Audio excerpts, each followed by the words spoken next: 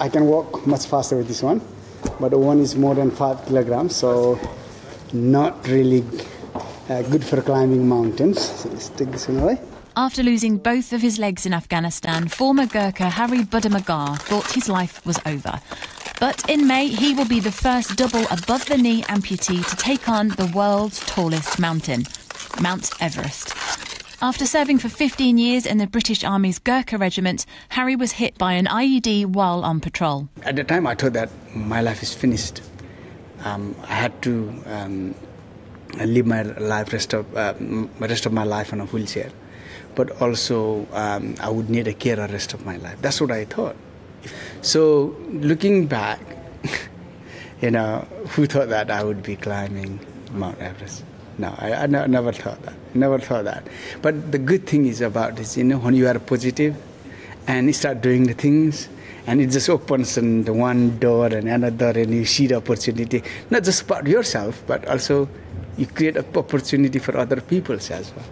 Harry had to fight to get the law changed in Nepal, which banned double amputees from climbing Everest.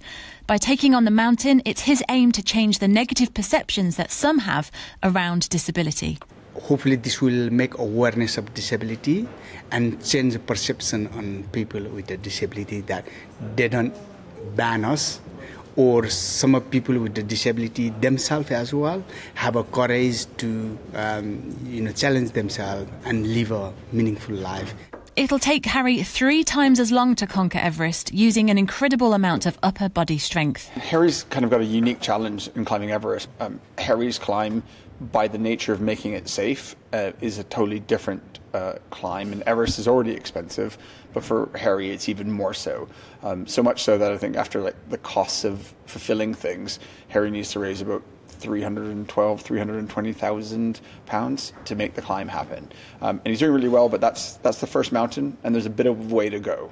This was Harry after climbing 6,000 metres to the summit of Mirror Peak. Yes! Harry will begin his climb of Mount Everest in May, which will be an extra 3,000 metres. Wow! Wow. Climbing Mount Everest is slightly more risk. My life has always been risk. I went to the war to protect the people's freedom.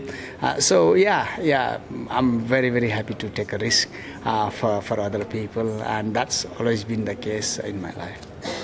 Lisa Hartle, GB News, London.